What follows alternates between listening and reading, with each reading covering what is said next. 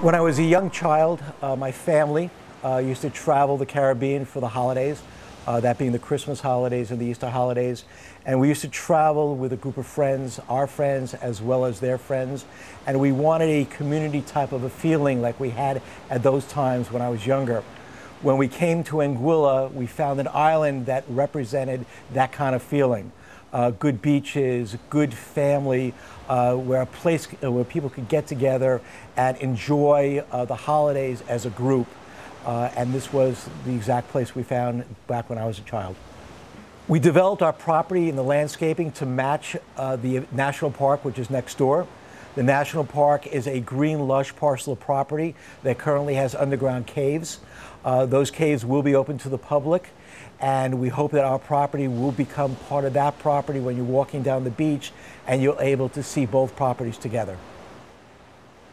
We developed the units to be in a family type setting whereby we have enough bedrooms for larger families as well as small families. But the way the units and the buildings are separated on the property, we wanted a community feeling so that people would come live here, know their neighbors, bring friends, return every year to have the same relationships and the same friends that are here. So community was a number one consideration that we did when we designed the property. When we started looking for the correct operator for this development, we went looking for the best possible boutique operator that we could find.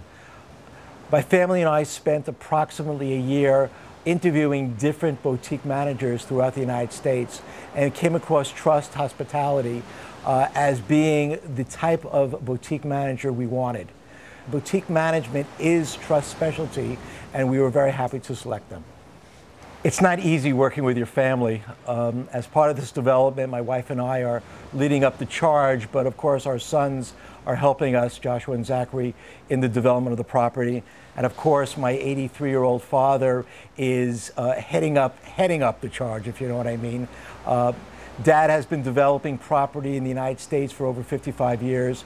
We have built hundreds of condominiums, cooperatives, rental developments. We own over 200, 300,000 square foot of shopping centers, as well as some major office complexes in Bridgeport and in New York and in the suburbs of New York.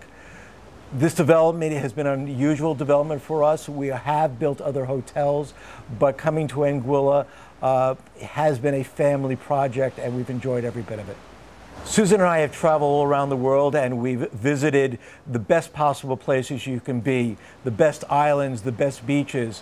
When we came to Anguilla, it was a breathtaking, unforgettable sight, and we knew that's where we wanted to build this development. This is an island hideaway and a paradise unlike anything you'd ever want to see. Coming over the ridge down to our development, seeing the breaking of the waves, the turquoise ocean. It is paradise and breathtaking.